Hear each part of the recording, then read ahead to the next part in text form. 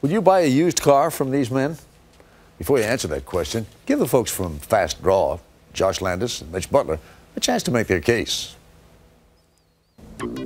Owning a new hybrid car is the image of environmental awareness. They get great mileage, and people who drive them just seem to care about the earth. But who do you think is more environmentally friendly? This guy Or a used car salesman. It's true that the hybrid gets better gas mileage.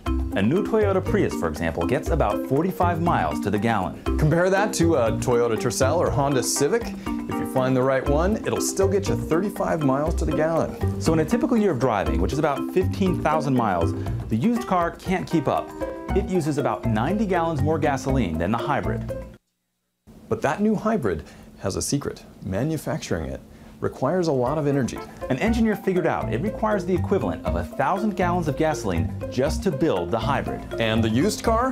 By driving this car that's already on the road, you're avoiding the environmental impact of building a new one.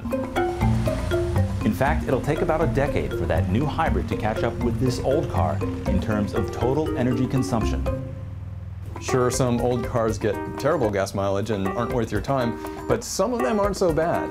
Matt Power, a writer at Wired magazine, says there's an environmental cost associated with buying anything new. We can't buy our way out of the environmental problems that we're facing.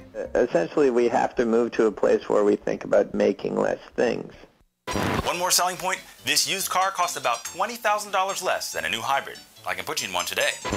So in the end, who's the real environmentalist? This guy who spends a lot of money on a newly manufactured car? Or the used car salesman with his reusable cars that require no new energy to build.